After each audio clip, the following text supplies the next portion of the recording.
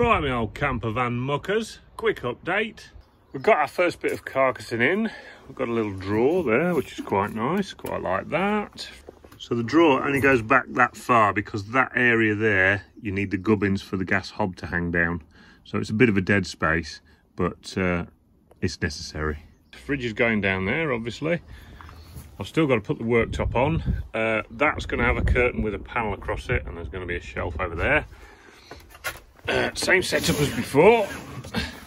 I've got my consuming unit there, and then that's the battery charger to monitor charging when you're on a campsite.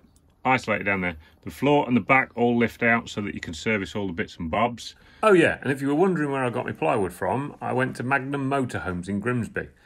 It's worth a visit. They've got a ton of stuff if you're into building vans, and the price is pretty good too.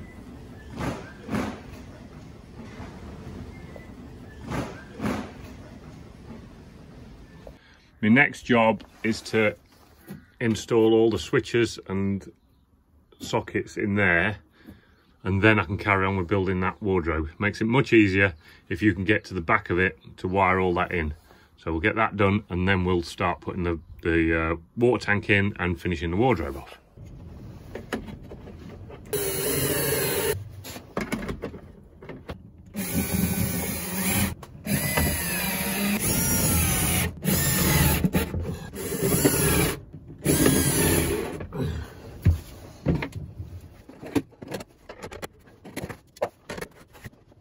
Right, there we go. Now you'll see why I do it before I build the wardrobe, because it's a lot of wiring to do with your head stuck inside a wardrobe. Right, my old campervan muckers, this is my worktop. Now normally with campervans you have this knock-on edging, but what I don't like about it, particularly for a worktop, is you've got this lip here. I just don't like it. So what I'm thinking is if I put a bit of glue along that top edge, maybe I can cut that off and we'll have a nice flush edge. We'll give it a go, see what it looks like and see how easy it is to do. Do you know what? I think that's the answer. I think that looks a lot nicer.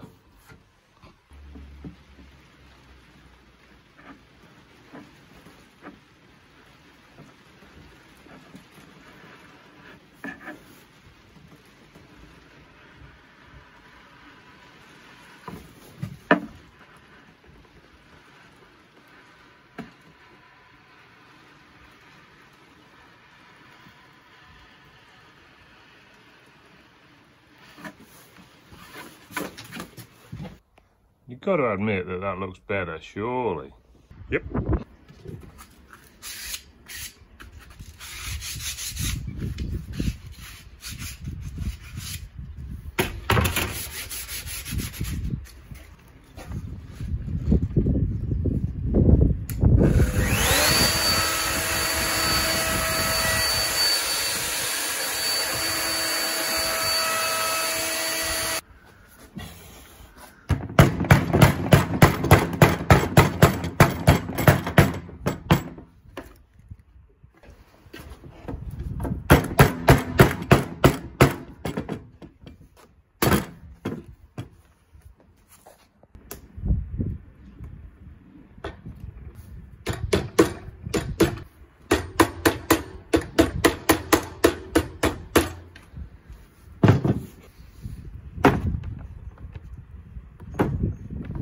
Beautiful.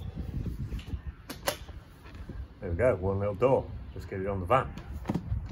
Right folks, that's got that end panel in with the door in. That's my filler for the water tank. Goes along there and then fills up in there. I'm going to put a bit of boxing around the bottom so that when it's got stuff shoved in the wardrobe, it's not going to interfere with that little joint there. That's the inspection hole for the water tank. I've boxed all the wires in for the backs of the switches.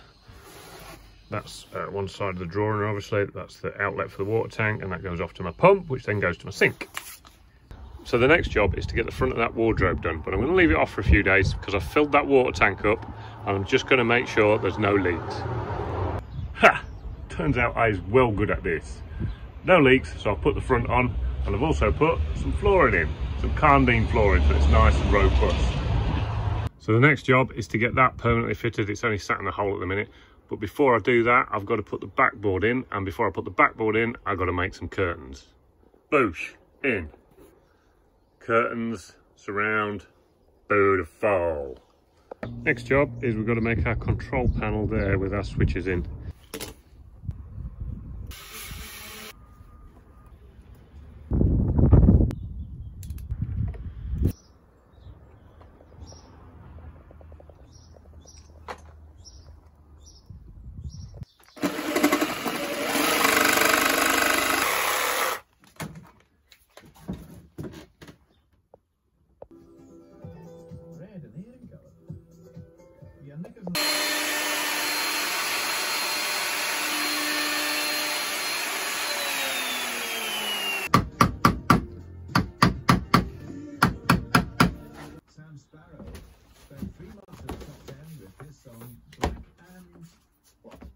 Right, there we go folks, she's all in.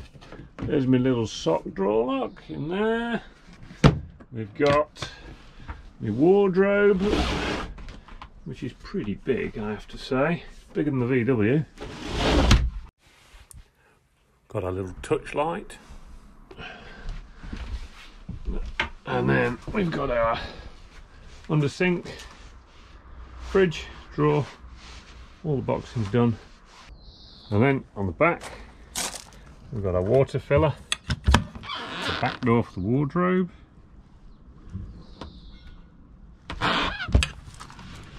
and then I've got my usual big long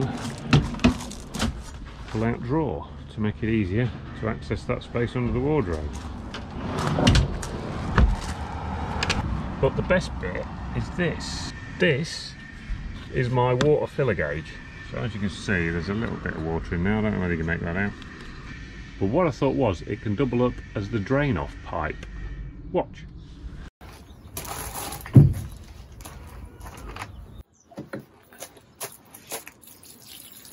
How cool is that? You gotta admit, that is a great idea. Okay folks, so the next video I'm going to be taking that front seat out and putting a swivel in, and we're also going to put a rock and roll bed in. So see you then. Tra.